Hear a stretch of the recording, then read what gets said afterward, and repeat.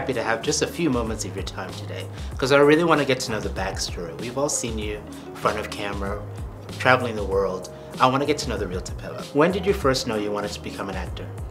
I grew up in a small town, in a farm town called Ladysmith. You know, I'm raised by a very, very strong and strict mother.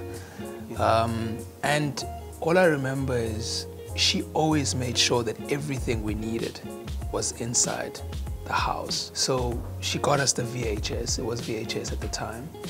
She would buy us DVDs and hire us films, and that was our form of escapism.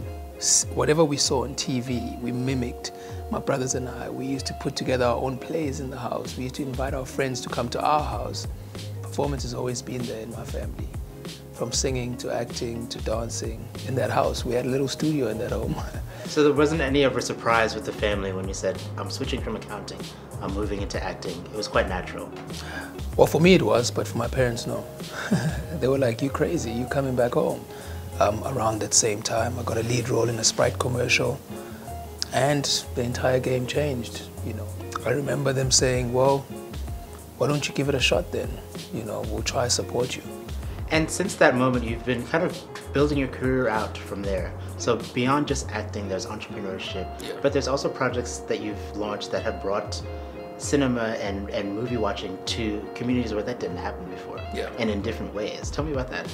Here I am as a filmmaker, an African filmmaker, in a country that doesn't have a profitable African film industry. So I decided to then form a mobile cinema that takes African cinema to the majority of our citizens in townships and rural areas where there aren't any cinemas. Because otherwise, what's the point of making an African story that is targeted to a majority of our citizens but ends up sitting in Sandton or Rosebank? And obviously, I think you're someone who collaborates a lot and chooses those projects that you do kind of very, very carefully and with a lot of intention, and a lot of focus behind them. What does a collaboration like yours now with Tabac allow you to be able to do that's different from what you may have done in the past? It allows me to be me. I struggle to sell something that I don't really believe in. I'm not good at hard selling anything. So what the Tabac journey allows me to be is myself. You know, it's such an important partnership because you have a brand that says we identify with you, and we think you fit our brand.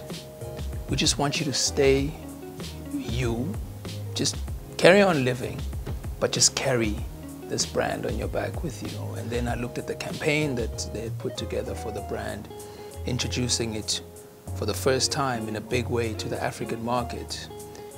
And I was like, you know, you could easily go with one of the two bigger brands, you know, or you could start a relationship with a strong brand, with a brand that has a good history, a long history, consistency, and have an opportunity to introduce it for the first time to the African market. And I think that's organic.